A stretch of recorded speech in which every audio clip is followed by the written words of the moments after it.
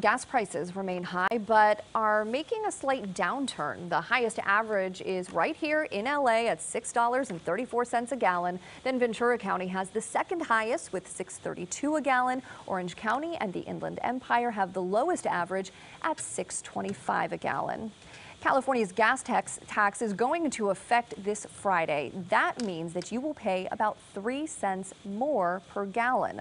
Right now, the gas tax is around 51 cents a gallon. The added tax will make it around 54 cents. On Monday, congressional Republicans sent Governor Newsom another letter requesting to suspend the gas tax altogether.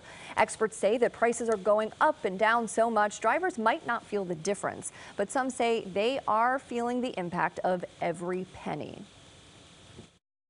I don't make too much. I make like $18 an hour, but the money that I do make, if I've got to fill up my tank 2 times a week to get to work because I go back and forth from, the end by Daly City, it's just too much. It's just getting ridiculous, and you think, like, when is enough enough?